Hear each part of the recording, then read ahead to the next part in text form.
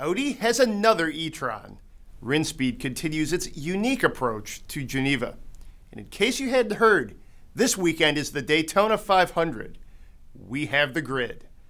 I'm Greg, it's Friday, this is Autoweek TV. Audi will reveal an e-tron at the Geneva Motor Show, and this one's based on the A3. What's new and different here is Audi is calling this a realistic glimpse into the future of its cars. E-tron versions of the A1 and the R8 never made it to series production. We think the A3 has a better shot. It runs a hybrid electric setup making around 200 horsepower, and it can travel 31 miles just on electricity. Now this is more realistic than the original e-tron. That was all electric and based on the R8 supercar. The A3 would use a hybrid technology setup, which is much more common today. The Geneva Motor Show is getting closer, and that means one thing. Rinspeed is back with another crazy concept. Now this has become a quirky tradition for them at Geneva, and this year the tutor is showing what it calls the microMax. It's about the size of a Mini, but it's designed to look like a bus, and it uses cloud technology to avoid congestion, at least theoretically.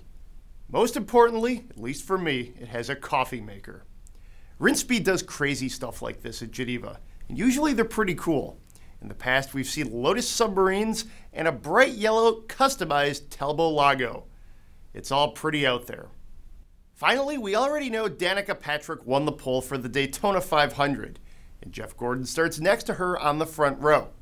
Now we know who's right behind them. Kyle Busch and Kevin Harvick each won qualifying races Thursday afternoon. That puts them on the second row. Now there's a fairly elaborate qualifying system for the 500 that's been going on for almost a week, Speed Week. The race, of course, is on Sunday.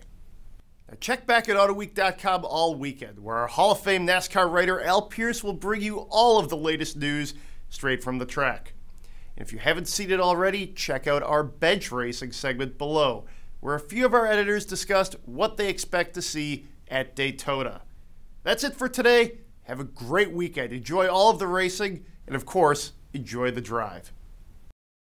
Catch all the latest auto enthusiast news at Autoweek.com, in Autoweek Magazine and iPad Edition. Talk with us on Facebook, YouTube, and Twitter at Autoweek USA.